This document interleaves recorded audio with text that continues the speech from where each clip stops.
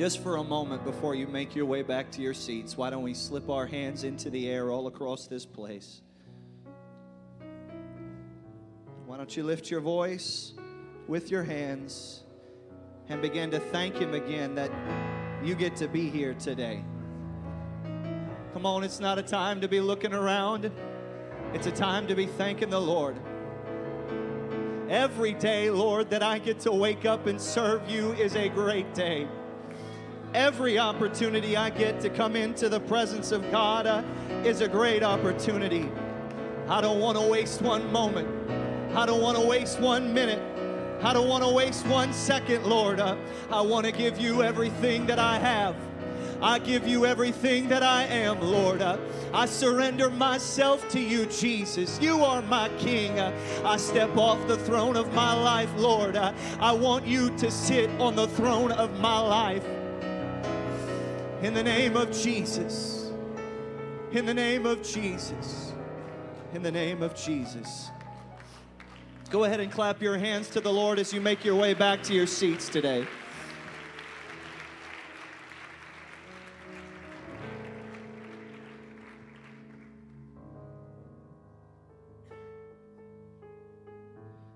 I do want to say it is a great honor and a privilege to be standing here. I did not anticipate this. I did not foresee this coming. God has been merciful to me. I give honor to Brother Grant, to the ABI staff. Thank you very much for this opportunity.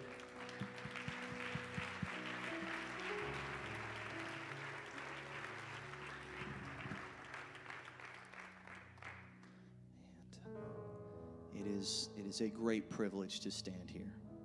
It's a great privilege to minister the Word of God. You may be seated. I'll share a little bit about myself, and then we'll dive into the Word together. I am blessed to serve for a few years now as the youth president of South Dakota, and that has been a journey. It's been exciting. I still have a heartbeat for youth, for seeing young people give their hearts and their minds to the Lord. It's taken me a while to grow comfortable with the height of the platform here, so just let me orient for a few minutes. Also, I'm blessed to pastor the Jesus Church in Watertown. And I love you all, but I'm telling you, there is no greater collection of people than those people at the Jesus Church in Watertown. And so I give honor to my church for allowing me to travel and to be a part of this. And I hope we have a great time here today, but I can't wait to go home. I can't wait to go home. I would be remiss if I did not mention my beautiful wife, Stacy, and my 3 kids, if they could put up the picture of my family. There it is. All right. I turned around, and to my horror, I saw a bald guy standing at the pulpit. And then I realized it was me. Pray for me, y'all. It's still terrifying. I'm in the gas station, and they have those security cameras, and I'm always like, man, that poor guy is losing all of his hair.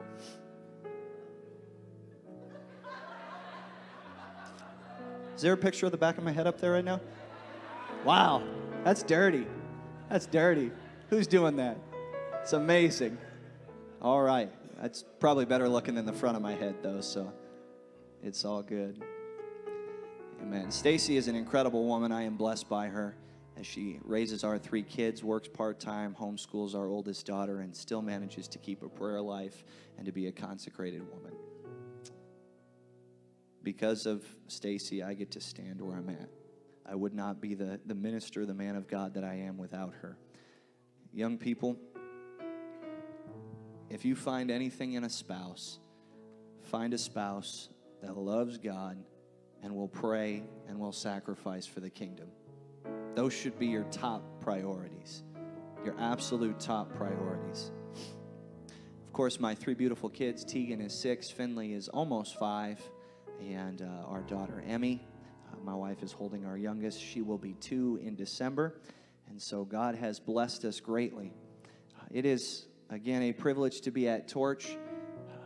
I haven't been to every Torch over the years, but I've been to some, and they've been special to me. It was in 2015 when Brother Howell was here. And my wife and I came to Torch at a very low point in our life.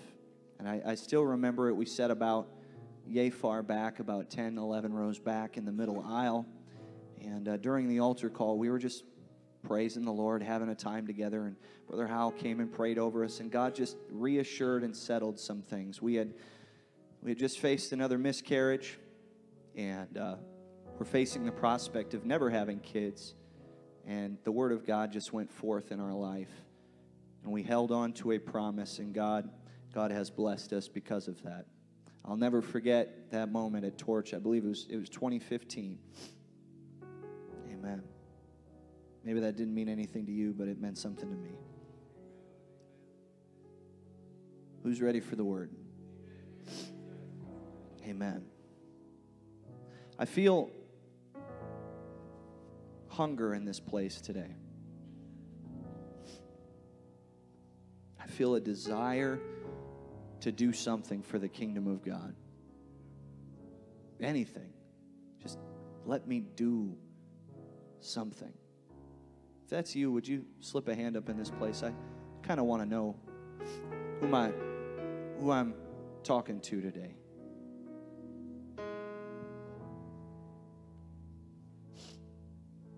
I feel more to teach than to preach today. So if you came expecting somebody to swing from the rafters and slobber on himself and bang into walls, then you can come to the breakout session later. But I feel to teach today, if that would be all right. We are at a Bible college after all. I don't place myself on the plane of the same Bible college teachers, but I feel strongly that God wants something to go forth. And at the close of this service, I have a picture, I have an understanding, I believe, that God wants to place something down inside the heart of this generation that is going to change their world. So let's go to Luke chapter 4. We're going to start in verse 18. Luke chapter 4, starting in verse 18. We're also going to read from Ephesians chapter 2 and Romans chapter 1. If it's your custom, you may stand for the reading of the word. Jesus takes the scroll and he declares, "The Spirit of the Lord is upon me, because he hath anointed me to preach the gospel to the poor. He hath sent me to heal the brokenhearted, to preach deliverance to the captives, and recovering of sight to the blind, to set at liberty them that are bruised, to preach the acceptable year of the Lord." And he closed it. He gave it again to the minister and sat down. And the eyes of all them that were in the synagogue were fastened on him. And he began to say unto them, "This day is this scripture fulfilled in your ears." Ephesians chapter 2 and verse 5. Paul declares that even when we were dead in sins, hath he quickened us together with Christ. By grace ye are saved. And hath raised us up together. Everybody say together. And has made us sit together. Say together. In heavenly places with Christ Jesus. Man, it's the best seat in the house. Heavenly places with Christ Jesus. That reserved section over there, that ain't got nothing on heavenly places with Christ Jesus. That in the ages to come, he might show the exceeding riches of his grace in his kindness toward us through Christ Jesus. God's just given us a little taste of the amazing grace he's going to shower on us.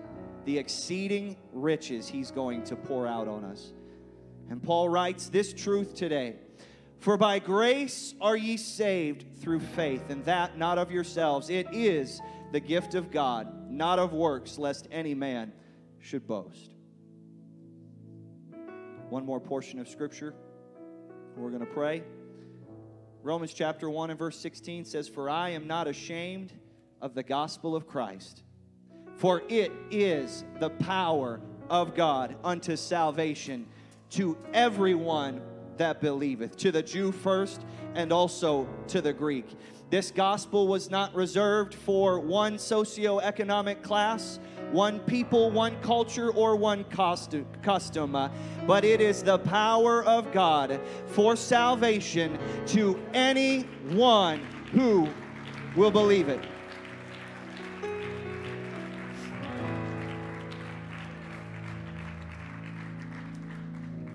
I want to teach this morning on this simple thought. The gospel still works. The gospel still works. Would you set your Bibles aside, and one more time, would you lift your hands? Would you lift your voice? And I believe that even though the room may not be full, there can be a thunderous sound of worship and praise that begins to fill this house. Come on, young people of the Midwest, go ahead and lift your voice right now. Fill this place with a sound of hunger. Fill this place with a sound of thirst. In the name of Jesus, let your power move in this house. In Jesus' name.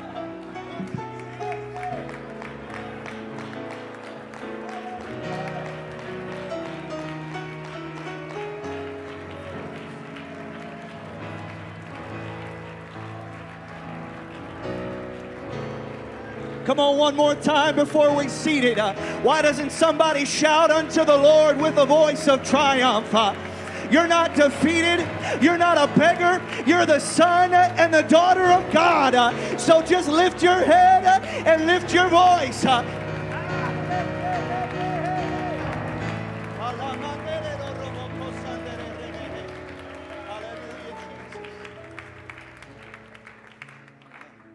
Man, you may be seated.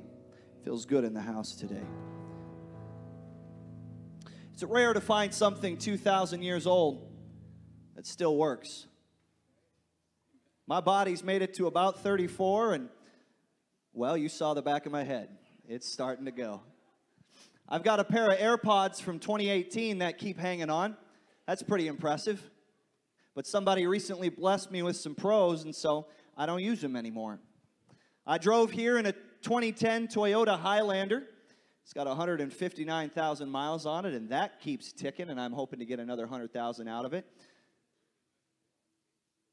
I bought a mug from the flea market in town not long after we moved to Watertown, and you'd think it was really cool. It was a Posties mug, like a cereal brand.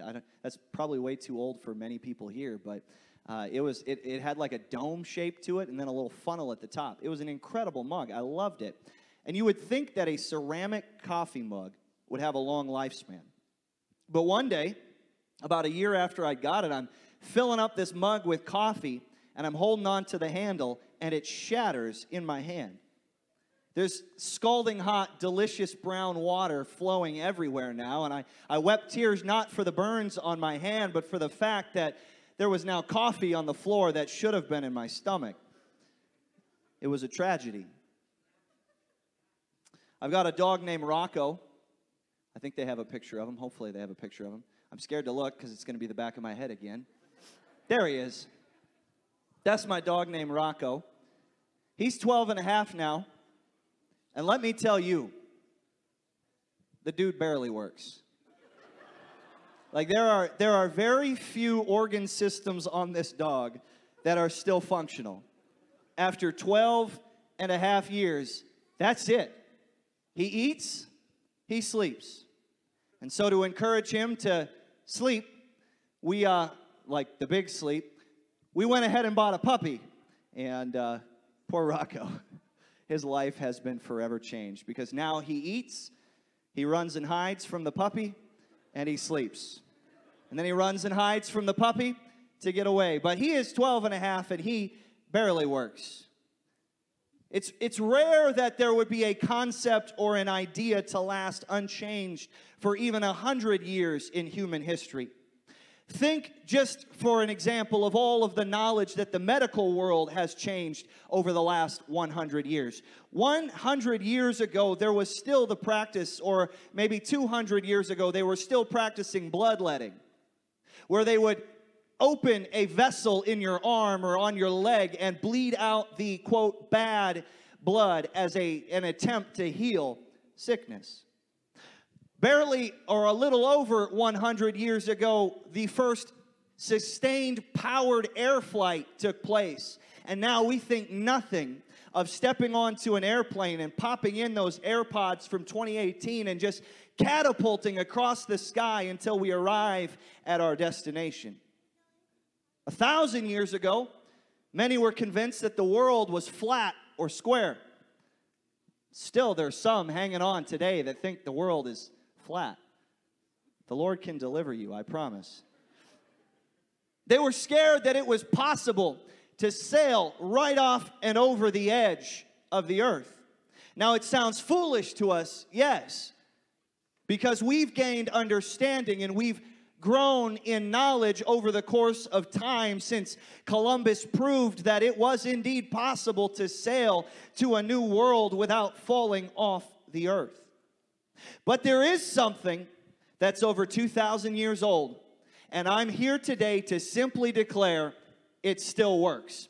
The gospel of Jesus Christ, the good news, still works.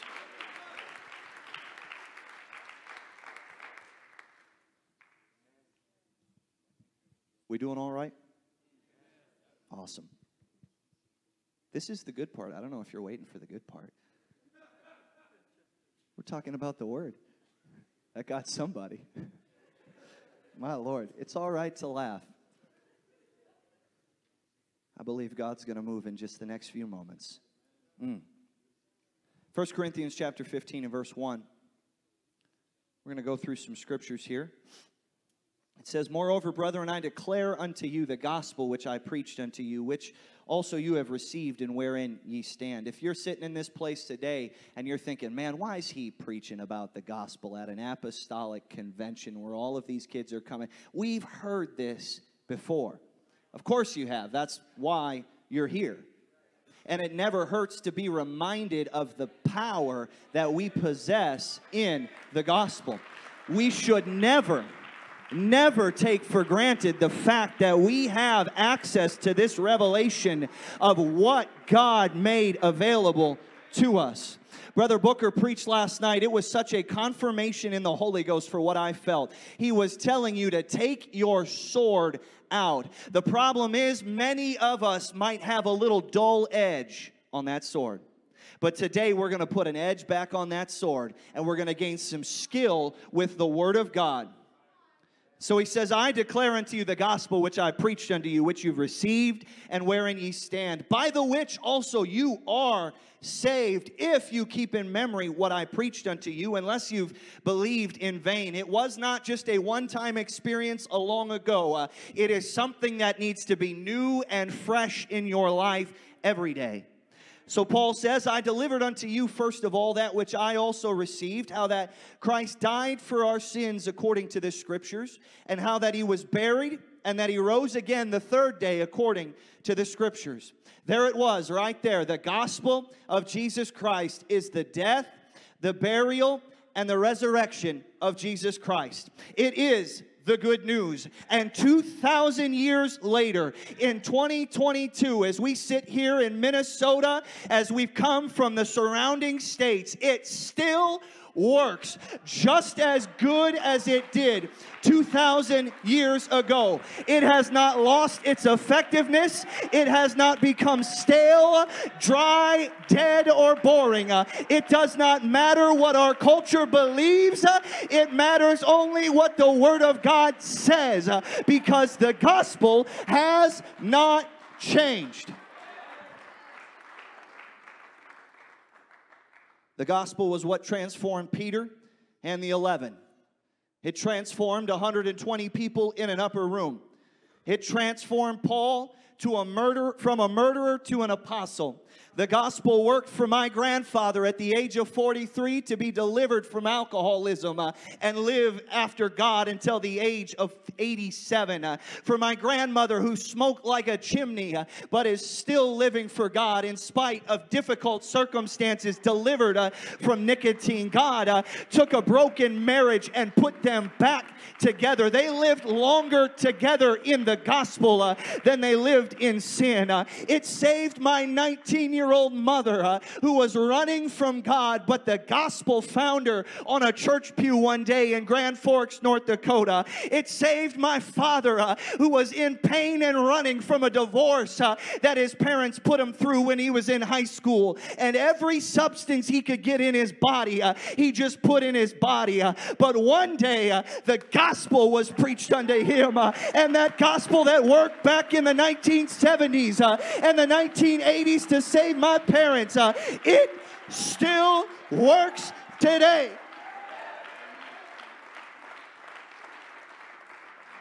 Colossians chapter 2 and verse 6, Paul writes and says, "So as ye therefore have received Christ Jesus the Lord, so walk ye in him, rooted and built up and established in the faith as ye have been taught, abounding therein with thanksgiving." It's important that it's not just an experience at Torch. It's important that it's not just something your pastor preaches. It's important that it's not just something your Bible college teacher instructs you and then you go home and forget it. But at some point along the line, you have to grab this truth. You have to take hold of it, and you need to put down some roots and begin to build your life on the truth of the Word as you have been taught, and learn to abound in it with thanksgiving. Paul cautions them and says, "Beware, lest any man spoil you through philosophy and vain deceit, after the traditions of men, after the rudiments of this world, and not after Christ. For in him dwelleth all the fullness of the Godhead bodily, and ye are complete in him, which is the head of all principality and power." Is anybody thankful? We'll just pause right there for a second for the revelation that God was manifest in the flesh and dwelt among us, and we beheld his glory, the glory as of the only begotten of the Father, full of grace and truth. I'm so thankful that I get to know the power that is in the name of Jesus. He says, "In whom also you are circumcised with the circumcision made without hands, in putting off the body of the sins of the flesh by the circumcision of Christ." He explains it a little more in the next verse. "Buried with him in baptism." If you've never been baptized in the only saving name of Jesus Christ, I'm here to tell you today can be your day. Right now, today, you can go down in the waters of baptism in Jesus' name. And the Bible declares that every sin, every mistake, every failure, every shortcoming that you've ever had can be washed away in the name of Jesus. He says, "Wherein also you are risen with him through the faith of the operation of God, who hath raised him from the dead. And you," everybody say, "That's me," "being dead in your sins and the uncircumcision of your flesh, hath he quickened together with him, having forgiven you of all trespasses, blotting out the handwriting of ordinances that was contrary to us, and which was against us and was contrary to us, and took it out of the way and nailed it to his cross. And having spoiled principalities and powers, he made a show of them openly, triumphing over them in it." Romans calls him the propitiation, or the price, the substitutionary sacrifice for our sin. The gospel works. The gospel has power because an innocent Jesus, the perfect Lamb of God, surrendered his life in the place of yours. He surrendered himself, a sinless man, in the place of sinful humanity. The Lamb slain from the foundation of the world became my sacrifice of atonement. And he took my sin, which was contrary to me. It fought against everything that God wanted to do in my life. And he took it out of the way, and it was nailed with his hands to the cross. My mistakes, my failures, my mess ups, God, the God of the world, allowed himself to be stretched out, hanging naked between heaven and earth, and nailed by his own creation, all for you. You see, your sin and my sin required death. Romans 3:23 tells us, for all have sinned and come short of the glory of God. That is not past tense, that is a continuing tense. We are still coming short of the glory of God, but by his grace and the gospel that he made available, God chose to die in my place. It was a sacrifice of atonement. He turned away the wrath of God and satisfied divine justice. We were slaves to sin. Think about yourself before the gospel found you. Slave to sin. Hopelessly entangled. But he came and paid the price for your freedom. He came to be your kinsman redeemer. He came to purchase, as Acts says, the church which he has purchased with his own blood. It was his blood that was to be spilled to pay the price for sin. And 2,000 years ago, he paid the price for all sin. Your sin is not too big. It is not some special case. It is not something that could not be covered by the blood of God. He paid the price for all sin, everything, anything you could think of or name. He paid the price for you to be delivered from it.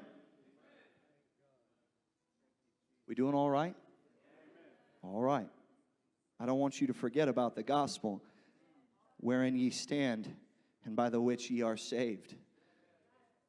It wasn't even a close fight.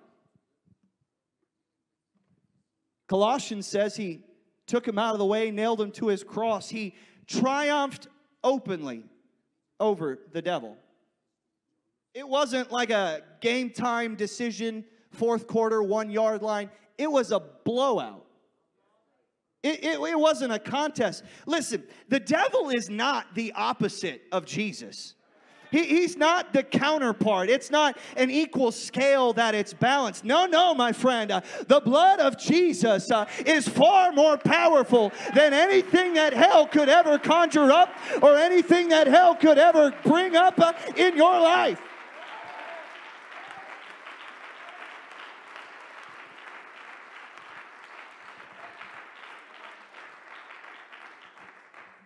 I'm thankful.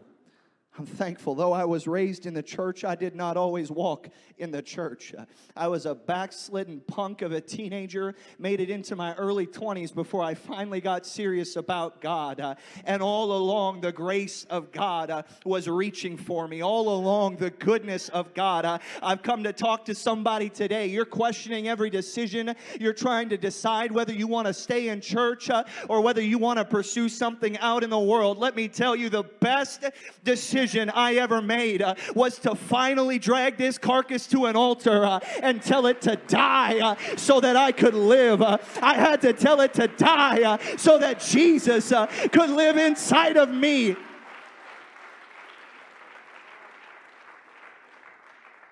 We are saved by grace through faith. Paul declares that very plainly in Ephesians chapter 2. But saving faith is more than what many in this mainstream Christianity would have us to believe is just mere mental assent.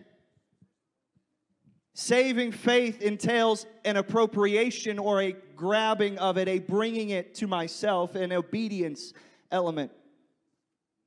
Saving faith is the acceptance of the gospel of Jesus Christ as the sole means of our salvation, and it's an obedience to that gospel. Romans chapter 10 and verse 13, Paul writes and says, for whosoever shall call upon the name of the Lord shall be saved.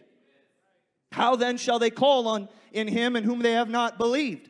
And how shall they believe in him in whom they have not heard? And how shall they hear without a preacher? That's why I'm standing up here doing what I'm doing today, because today is the day that somebody's going to obey the gospel. How shall they preach except they be sent? As it is written, how beautiful are the feet of them that preach the gospel of peace and bring glad tidings of good things. I am very glad that God thinks my feet are beautiful, because they ain't beautiful. I smashed a toe last year. It was amazing. I worked that into everything that I can. South Dakota kids are shaking their heads at me right now. But they have not all obeyed the gospel. For as Isaiah saith, Lord, who hath believed our report? So then faith cometh by hearing, and hearing by the word of God. This was not an idea, just Paul's idea. Peter has a very similar idea. Peter, speaking also under the inspiration of the Holy Ghost, writes this in 1 Peter chapter 4 and verse 17. For the time is come that judgment must begin at the house of God. And if it first begin at us, what shall the end of them be that obey not the gospel of God? See, there's an obedience element to the gospel. What's the gospel? It's the death, the burial, the resurrection of Jesus Christ, and it has to be obeyed. 2 Thessalonians chapter 1 and verse 7. Paul writes again and says, you who are troubled, rest with us when the Lord shall be revealed from heaven with his mighty angels. Now watch this. In flaming fire, taking vengeance on them that know not God, and that obey not the gospel of our Lord Jesus Christ, who shall be punished with everlasting destruction from the presence of the Lord and from the glory of his power. You could feel it in the room right there. A realization. If obedience to the gospel is required, and he's coming to punish those that have not obeyed, then what am I doing with the gospel? What am I doing with this precious truth that's been entrusted to me? With this valuable gem that God has placed down inside of my heart and down inside of my life. Paul writes to the church in Corinthians, it won't be up on your screen, but he says that we must all appear before the judgment seat of Christ to receive in our body the works that we have done. In the next verse he says, knowing therefore the terror of the Lord, we persuade men. See, this gospel still works. It'll work for every single person in the metroplex of Minneapolis, St. Paul. It'll work for every person in the state of Wisconsin or in Iowa, South Dakota, North Dakota, Minnesota. The gospel will work, but somebody has to go and tell them the gospel. Somebody has to lead them to a place where they can respond. Somebody has to bring them to a place of obedience. The gospel is the death, the burial, the resurrection of Jesus Christ, but it's our faith in the gospel. It's our faith in the word, our saving faith given to us by God, leading us to himself by grace. It unlocks the power of salvation in our lives. But my faith in the gospel is incomplete without obedience to the gospel. So how does somebody then respond to the gospel in obedience? I'm so glad you asked, because I could tell you. In Acts chapter 2 and in verse 37, Peter finishes preaching the first sermon to the first church on the day of Pentecost. Is this too basic? All right. Just making sure. See, sometimes we got to visit that foundation, put some stones in it, double check that it's solid before we can build up and launch out to go and do what God wants us to do. They're pricked in their heart and said unto Peter and to the rest of the apostles, men and brethren, what shall we do? And Peter said unto them, and be baptized, every one of you, in the name of Jesus Christ for the remission of sins, and ye shall receive the gift of the Holy Ghost. For the promise is unto you, and to your children, and to all that are afar off, even as many as the Lord our God shall call. What power in those verses. What power in the Word of God. And it's a promise. It's not just for the 300 odd people gathered here today. It's for the entire Minneapolis Metroplex. It's for your entire high school, your entire middle school, or your entire college. The promise is for you and for your children. It's for everybody that's afar off. It doesn't matter if you're rich, if you're poor, if you're black, if you're white, if you're American, if you're Muslim, the promise is for you.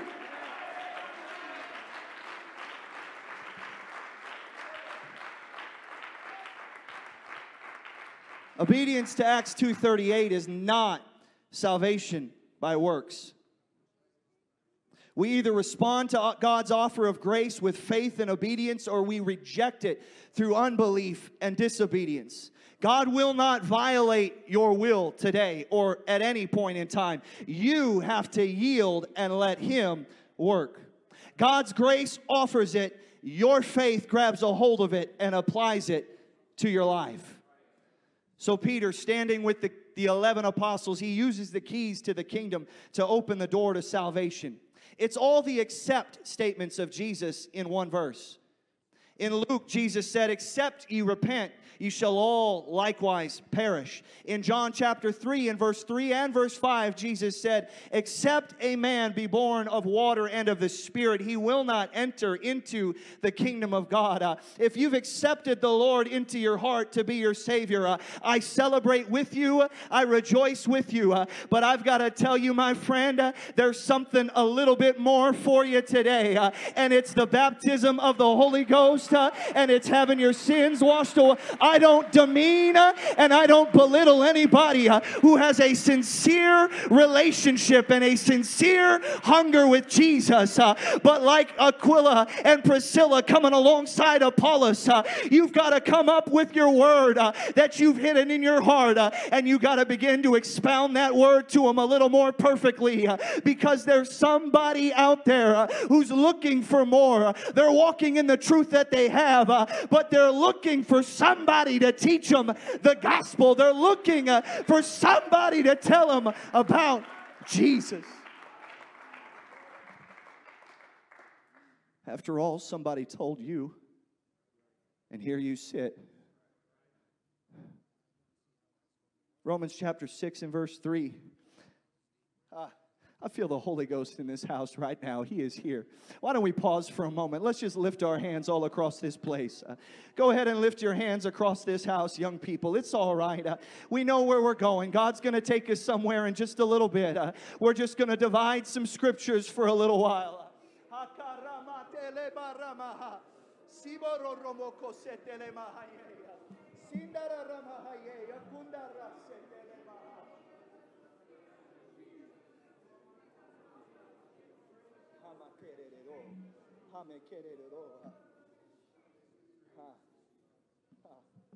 Romans chapter 6 and verse 3 says, "Know ye not that so many of us, as we're baptized into Jesus Christ, we're baptized into His death?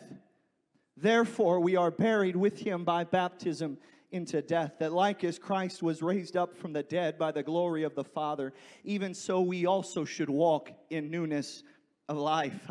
You can leave this place today in a new life, a new creature, old things being passed away, all things becoming new. That means the crack addict who wanders into your church service on a Sunday and he stinks a little bit and everybody slides away from him on the pew. That means that the very same obedience to the gospel can render him as justified and in right standing with God as God calls him towards a continuing sanctification. But the gospel works for them too. And so in Acts chapter 8, we see Philip go down to Samaria. He preaches the gospel to them. It is received with joy. There is great healing in the city. Demonic forces are cast out. There's celebration. There's everything going on. They're baptized in the name of Jesus Christ. Peter and John come down. They realize there's still something missing because without the infilling of the Holy Ghost, we're missing out on the life-giving water that Jesus promised. And so they lay hands on them and they receive the baptism of the Holy Ghost. In Acts chapter 10, now we're on the other side of the tracks, as it were. This is a group of people that the early church still, at this point, probably 10 years after the day of Pentecost, still would not go to eat with them. Peter required a divine vision to go to this sect of his city and population to tell them about the gospel. Let me just remind the Apostolic Church here in the upper Midwest, there are no socioeconomic dividers. There is no place for racism. There is no place for any sort of ism that would stop you from telling somebody about the only saving name of Jesus. It doesn't matter if they speak your language. Find a way to tell them. It doesn't matter if they eat your food. Find a way to tell them. It doesn't matter if they look like you or not. Find a way to tell them.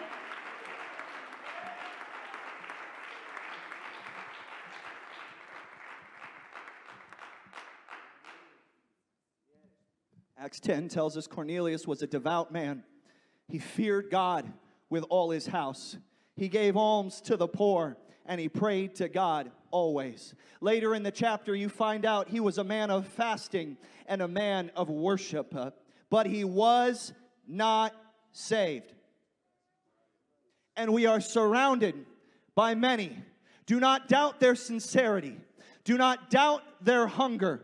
Do not doubt the level of desire they have for God. They are devout. They are sincere. They pray more than some apostolic kids pray.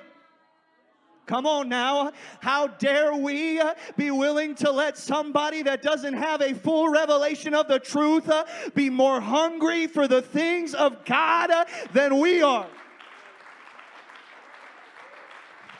But he was not saved. And that should put a burden down inside of your heart for your city. And so an angel appears to him and says, "Send for Peter, because he'll tell you what you need to do." And Peter comes in and he simply preaches Jesus. In Acts chapter 10 and verse 44, as I hurry to a close today, while Peter yet spake these words, the Holy Ghost fell on them which heard the word. And they of the circumcision were astonished, as many as came with Peter, because that on the Gentiles also was poured out the gift of the Holy Ghost. I like to think we've moved beyond that in 2022 of being astonished that God would fill this group of people with the Holy Ghost. For they heard them speak with tongues and magnify God. It was the same sign that they had received all the way back in Acts chapter 2, and it's the same initial sign today. When you're filled with the baptism of the Holy Ghost, God, as you yield yourself to Him, will begin to flow out of your mouth in a heavenly language that you have never learned, and you will be praising God in a language given to you by God. And so Peter takes a look. He says, "Can any man forbid water, that these should not be baptized, which have received the Holy Ghost as well as we?" And he commanded them to be baptized in the name of the Lord. Acts chapter 19 and verse 1. I know you've heard this before. But there's a sword in the hand of a generation. And with a blunt sword, we can do dangerous things. But if our sword is sharp and we're skillful with the sword and we know how to use it and how to operate it, then we can begin to divide asunder soul and spirit, joint and marrow. In the hand of a consecrated apostolic teenager or young adult, a sharp sword is a powerful tool of God. So Apollos goes to Corinth, Paul goes to the upper coast, comes to Ephesus, and he finds disciples. They're believers. They're followers. And he says unto them, "Have you received the Holy Ghost since ye believed?" And they said unto him, "We have not so much as heard whether there be any Holy Ghost." Now, why would Paul start out with that question? When's the last time you went to one of your classmates at school and said, have you received the Holy Ghost since you believed?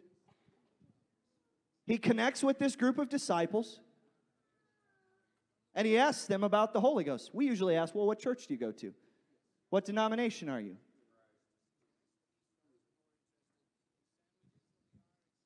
Can I tell you, I think there's a revival in the denominational world of obedience to the gospel. I think the day's coming where whole congregations are going to obey the gospel and be transformed and changed. There's an outpouring coming.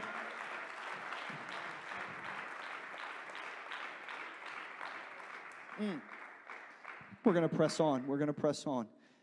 I believe the reason Paul asks him this as his very first question is because the baptism of the Holy Ghost was still the normative experience for initiation into the, together with baptism in water, was the normal experience. It was the normative thing for initiation into that new covenant.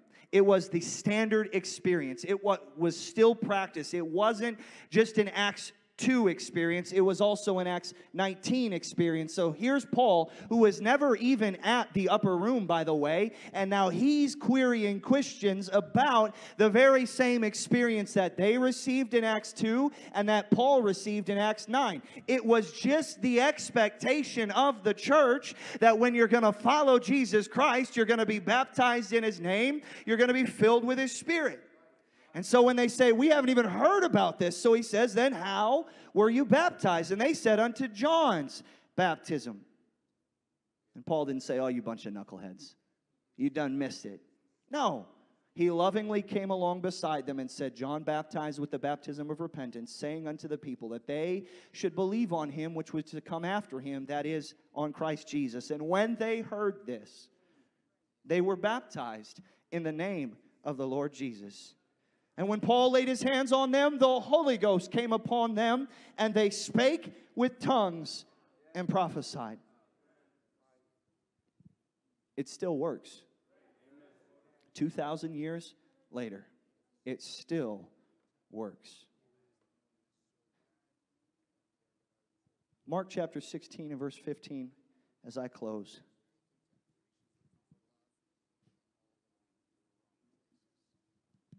And he said unto them, go ye into all the world, and preach the gospel to every creature. He that believeth and is baptized shall be saved, but he that believeth not shall be damned.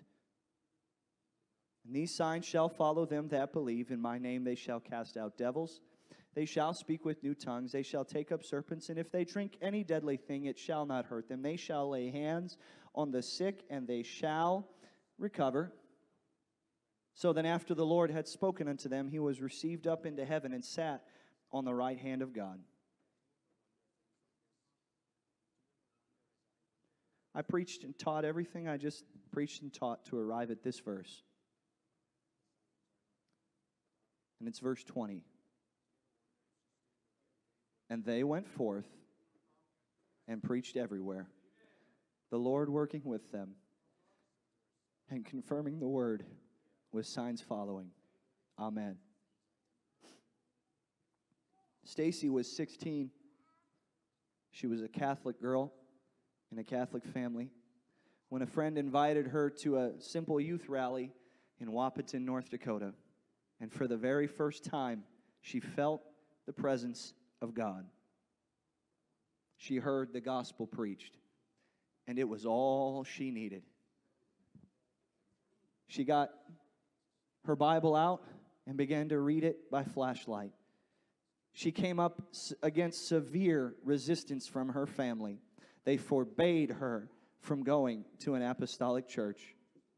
And so by flashlight at night, while everybody thought she was sleeping, she was studying the scriptures. And God renewed her in the baptism of the Holy Ghost, all alone praying in a bathroom because it was the only private place she was allowed to lock a door.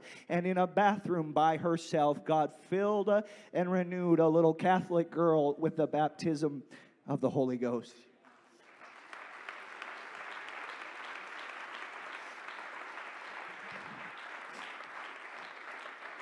In 2016, I brought a young man to torch with me. His life was really a wreck at that time. It was just the mercy of God that he was able to go. He had been in and out of jail, came from a broken home, and was headed down a wrong path. But consistency and love from the church, coupled together with the gospel of Jesus Christ. I performed his wedding earlier this month to a godly woman, and he's teaching Sunday school, and he's growing in God by leaps and bounds, because the gospel still works. Another man with an incredible life story. Ran away from home at the age of 16. Homeless with a girlfriend, raising a kid in a car at the age of 16 and 17. Years of running, and then years of getting hungry. And he got hungrier and hungrier from God. And when I finally got to him, he'd already been baptized in the titles of Father, Son, and Holy Ghost. He thought he had it, but I began to introduce him to a little bit more. And God peeled back layer after layer of dysfunction. He was filled with the baptism of the Holy Ghost, got revelation of the mighty God in Christ. And now, just earlier last month, I got to watch as his son was filled with the baptism of the Holy Ghost. It was, the dysfunction. If only I could tell you the hell that they have been through. But the gospel was taught to them, and the gospel was obeyed by them, and the gospel is doing a work in their life. And now every Sunday, his precious little grandbaby walks down in her little pink or white frilly dress at the age of 3 to go to the toddler Sunday school class. Why? Because the gospel broke a cycle of dysfunction that had gripped a family, and it's changing the story of the next generation that is rising. It's the power of the gospel. A lady about the age of 50, give or take, in our church spends much of her life addicted to alcohol and to heroin, broken in pieces. But God has delivered, and the gospel made the difference. She's so hungry for more of God. She's bringing everybody that will listen to church. Any given Sunday, there's somebody else on a church pew because the gospel got a hold of her life, and the gospel got a hold of her heart, and the power of God reached down into her, and now she's telling somebody else. Let's all stand together as I close. Just the other week, across my dining room table, a wonderful, well-to-do couple sat across from me, and with all earnestness, the wife hits the husband and says, "We've got to get dipped before we die." Their home is nicer than my home. Their income is higher than my income. Their marriage and their family, healthy. But without the gospel, without the gospel, they're lost. And they need somebody to tell them. And so God placed me where He placed me so that I could walk across the street and knock on their door and invite them over to my house for a plate of cookies, a cup of coffee, and access to a life-changing word. They haven't done it yet, but I have full confidence that it will be my distinct privilege to take them under the water in the only saving name of Jesus Christ. I have full confidence that I am going to see them filled with the baptism of the Holy Ghost. Why? The gospel still works.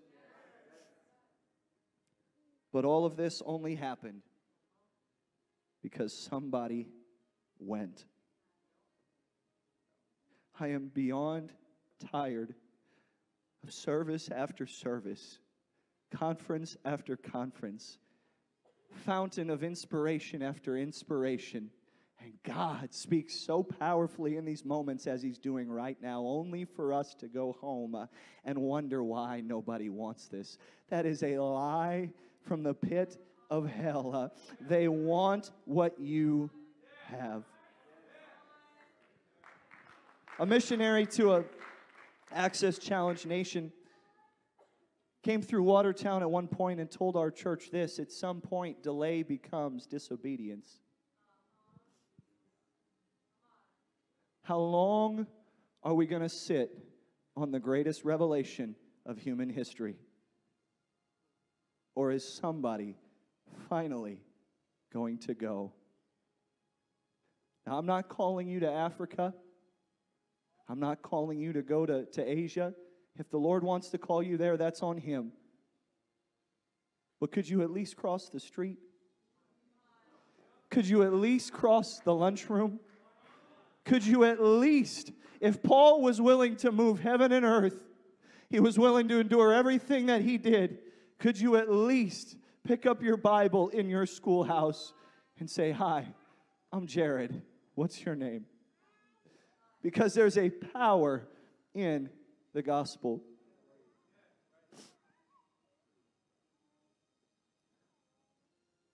Here's where I believe the Lord wants us to go in this moment. I've gone longer than I've intended already. But I believe that we're crippled too many times by a fear of rejection. We're crippled by a fear of, what if I say something and they don't do it? What if I tell them about Jesus and they laugh at me? Anybody know what I'm talking about? In fact, we could do a fun study right now. Who has those thoughts on a semi-regular basis? Go ahead and look around the room. You aren't the only one. This world is growing ever more bold. And they're growing ever more in your face with their vileness and their wickedness. But our message hasn't changed for 2,000 years. We don't need new understanding or revelation. We just need obedience. We just need to get up, put your phone down, turn off the computer, shut off Netflix, and get out of your house and cross the street.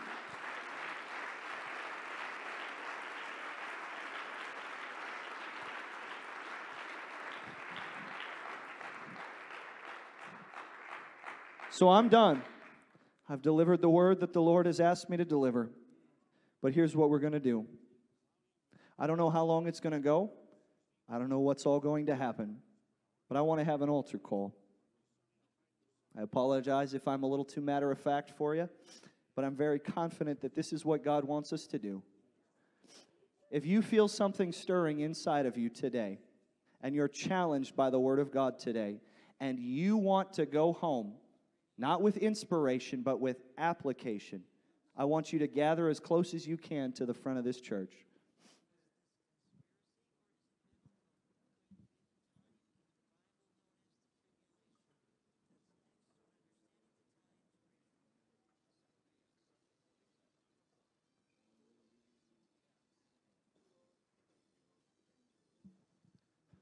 Don't worry about who's standing next to you. Don't look around. Don't try to position yourself. Go ahead and just close your eyes once you come down to the front. Just close your eyes when you come down to the front. Church, I love preaching. Please don't misinterpret my spirit right now. We heard great preaching last night. It was so inspirational. I told him after service, it confirmed this word for me today, and it confirmed some things I've been asking God in my own life. But sometimes what we need is not more preaching. We just need more obedience. And we just need to go. And look what happened. The Lord working with them. And doing what? Confirming the word with signs following. Too many times we won't go because we're scared God's not going to back us up. But when you will just walk in obedience and you'll walk in hunger, God has promised to partner with you. I'm going to read one more portion of Scripture, and this is what I believe God wants for this group to leave here today. In Acts chapter 4 and verse 31, it says, "And when they had prayed, the place was shaken where they were assembled together, and they were all filled with the Holy Ghost, and they spake the word of God with boldness." I cannot wait to respond to the preaching of the word tonight. You are not going to out-respond me. You're not going to be more plugged in than I am. I love the preaching of the word. But the best thing we could leave this conference with is a drive to go and boldness from the Lord. But we don't have boldness. Some do. Some do. You can spot them. They're the ones bringing people to church all the time anyways. But reaching the lost is not supposed to be this special class of people like Sister So-and-so is a soul winner. No. It's you. You are a disciple maker. If you can make a friend, you can make a disciple. You can teach, you can tell, you can instruct somebody on the gospel. After all, somebody told you. And here you are. If you've never been filled with the baptism of the Holy Ghost and you want to be filled for the very first time today, would you lift your hand in this place? Never been filled with the Holy Ghost. You want to receive the baptism of the Holy Ghost for the first time. Go ahead and lift your hands. It is for you today. If you've got a need in your body, you need physical healing in your body, or you need healing in your mind, with every eye closed, would you lift a hand across this place today? And if you need boldness in your life, if you want God to baptize you with boldness in this moment, would you slip your hands in the air?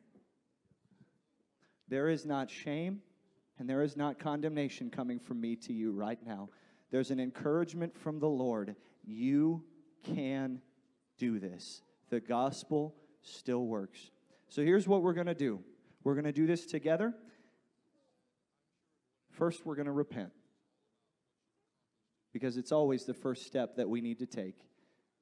Before we can ever have boldness, Proverbs says, "The wicked flee when no man pursueth, but the righteous are bold as lions." So we're going to silence the voice of the enemy tonight that would tell us that because I've messed up in the past, I can't be used and I can't partner with God. That's a lie from hell. All we have to do is come back to a place of repentance and say, "Jesus, I'm sorry. I turned from my sin." And the Bible says that God is faithful and just to forgive us of our sins. So we're going to do that in this place together right now. Let's go ahead and repent all across this house, from the oldest to the youngest. Lord, we come before you today in hunger. We come before you today in thirst, but we must be right with you. God, I turn, God, from any wickedness, any evil thought, any evil word, any evil deed in my life, God, I turn away from it. I believe, God, that you are my only hope of salvation. I believe, God, that you are my Savior. I turn from my sin. I turn from my wickedness, Lord. God, I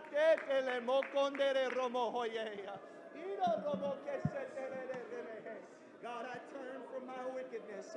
I turn from my sin, Lord.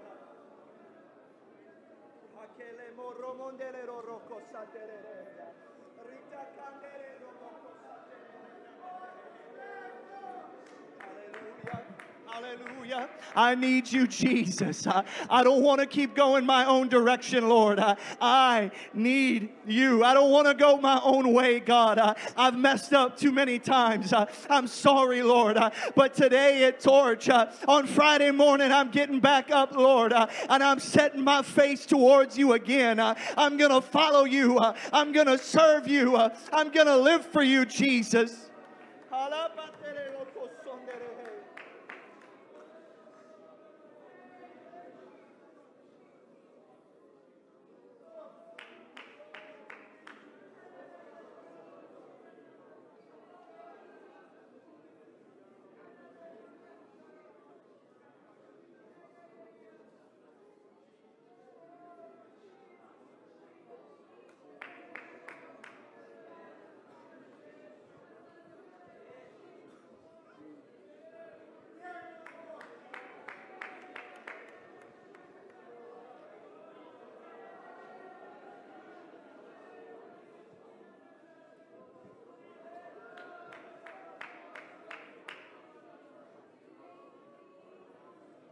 Now, here's what we're going to do next.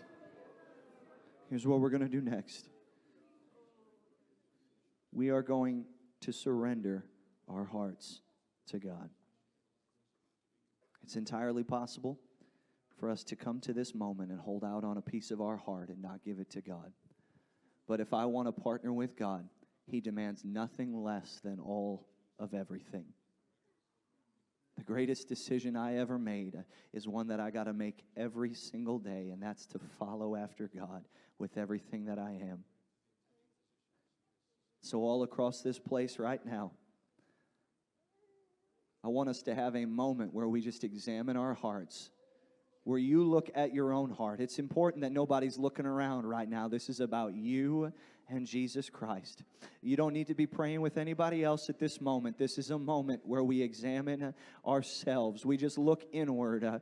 God, is there any piece of Jared that's still unsurrendered? Is there any piece, God, of my heart that you aren't Lord of? If there is, God, I pray that you would reveal it to me in this moment. And whatever it is, oh, God's moving on some young people right now. There are tears beginning to flow right now as God's showing you some pieces and some avenues of your heart. Go ahead and let Him be the Lord of it. Go ahead and give it to Him. Let Him burn it away completely. Let Him consume it upon an altar of sacrifice. Just put it on the altar and let God have control of it.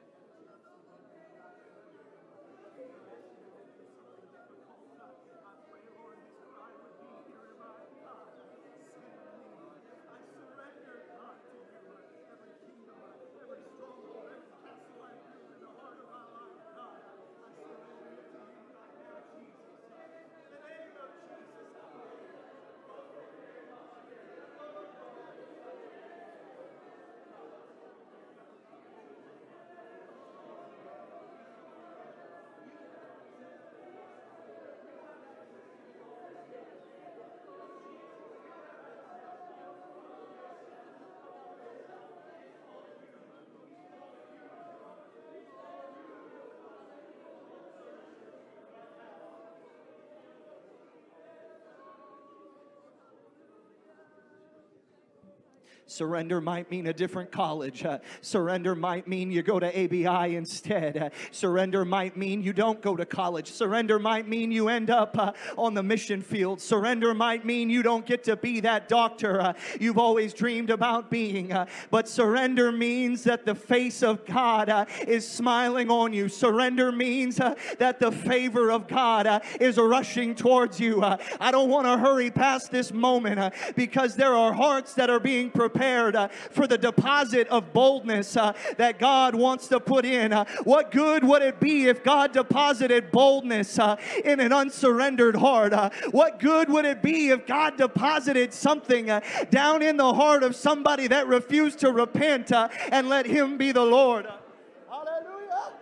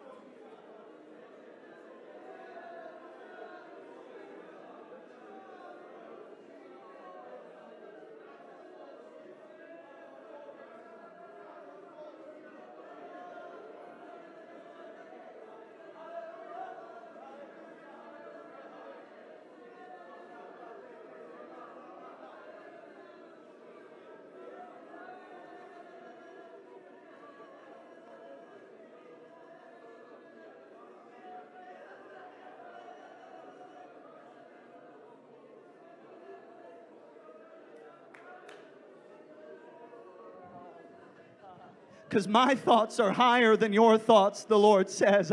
My ways are higher than your ways.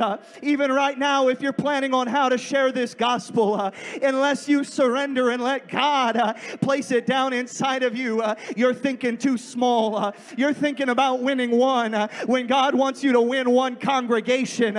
You're thinking about reaching one home on your block when God wants you to reach every home on your block. Come on, we're going to be a generation of radical surrender, of radical obedience to the Word of God.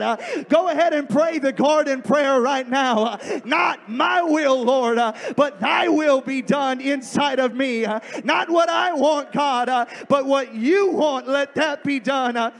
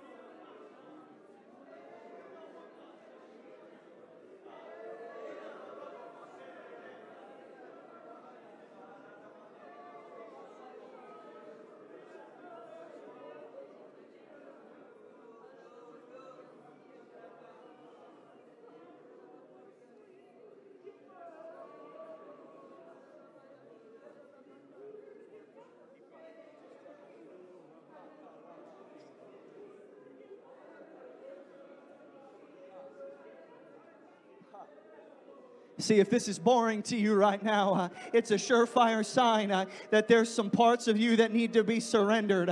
But if you're tapping into the presence of God right now, then you're on the right track.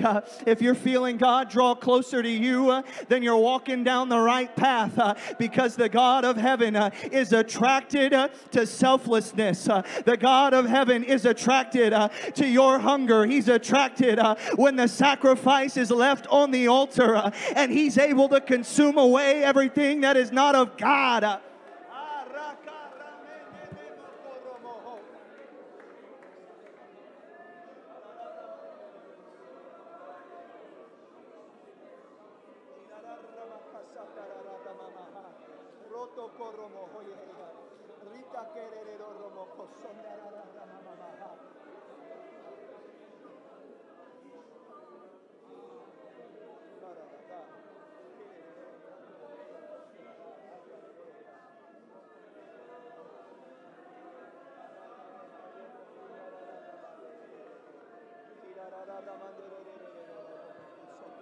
it. That's it. That's it. Let there be a breaking.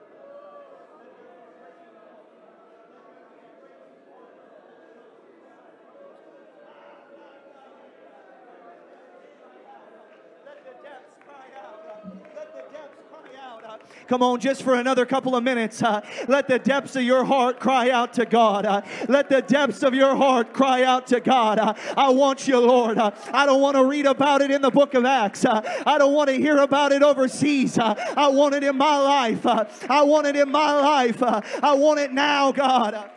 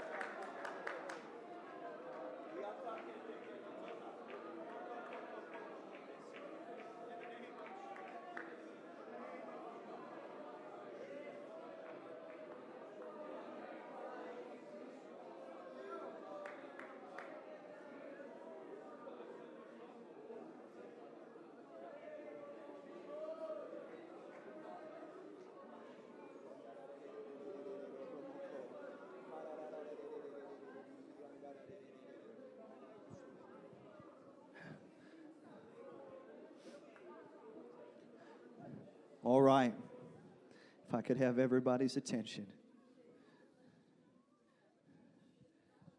You can stay in the Spirit. Just pray very quietly. Stay focused on the things of the Lord. Once we've repented and we've surrendered, we're finally ready for God to deposit inside of us what we need. A boldness to reach this generation. You don't have to convince God to reach your city. He already died for them. He does not need to be convinced. But apparently sometimes we do. But I believe I'm looking at a generation of hungry teenagers and young adults that want to change their world. So here's what we're going to do. In a moment, I'm just going to pray. I'm going to take every last ounce of faith that I have. I'm going to pray it through this microphone.